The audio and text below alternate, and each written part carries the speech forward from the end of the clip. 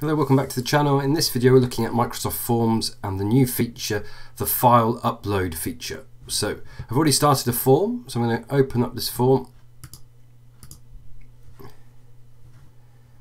So just to recap, you click on the three dots, you can delete it and move it. I'm just going to click on it to open it. I've added a title and a subtitle. I'm going to click add new, and from the drop down I'm going to choose file upload.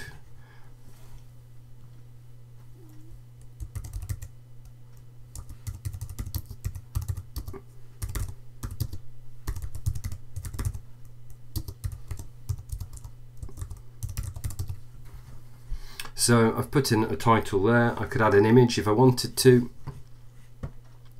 I can alter the file limit, so up to 10 files, but I'm going to stick with 1. I can change between 10 megabytes, 100 megabytes or 1 gigabyte. I'm going to stick with 10 megabytes. If a student's creating something on their phone and uploading it, they may not have Wi-Fi, so 10 megabytes seems like a sensible size option. I can click required because I require them to submit something. If I click on the three dots, I can add a subtitle, but more importantly I can specify a file type. So I always like to specify PDF, image or video or audio.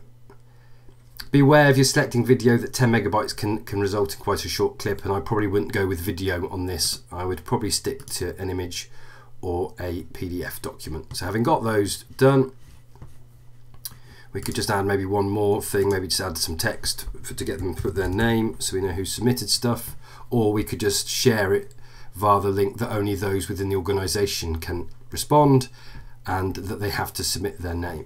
So having got my 2 questions added, I can click share, and then I've got 2 ways. So people in my organisation can respond, or the only other option which has been disabled is anyone with a link can respond. So I've got that there. I can copy that link and can paste that into the browser, and there is my form. One other new feature just to highlight is the immersive reader is now available in Forms, so that students can listen to and have the questions read out to them, which is a really nice feature. So if I was submitting, I could put in my name. I could then click file upload, browse my computer and upload the file. And what's really nice is it gave me a choice.